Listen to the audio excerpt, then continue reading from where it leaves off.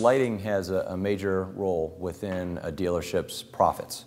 And the way that we like to look at it is really we can affect the top line as well as the bottom line of a dealership with proper lighting. So if you take a look at the top line, the way your dealership is perceived in comparison to other dealerships, the way that your merchandise looks on the lot, from the color rendering of the cars to the color rendering of the interiors to the way that the light is kind of actually blanketed or in bad lighting, not blanketing the lot, has a major impact on how inviting that space would be for a client to come over and shop your lot. That's on the top line. Now on the bottom line, with the proper lighting, the optimization of the lighting on the lot as well as on the interior, you can actually reduce your overall operating costs, month-to-month operating costs. And some of the things that we're talking about specifically would be your energy bills and the amount of energy you're consuming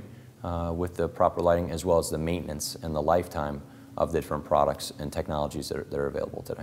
We'll usually reach out to the dealership, take a look at their overall lighting, understand what technologies they have, where the product is actually placed. It's what we call a lighting audit. Audit's not necessarily a good word, but in this case it's more of a lighting assessment.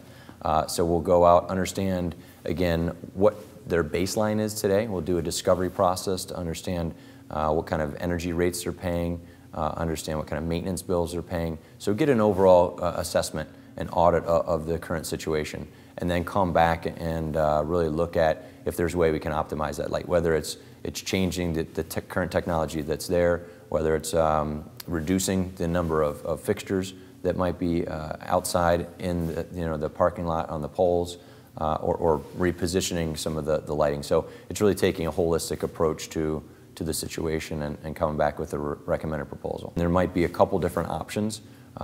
With GE, one of the nice things is we've got HID, incandescent, everything from Edison, which that's where GE started, all the way up to the latest and greatest LED technology. So we can present options to the customer so that they have multiple choices to choose from.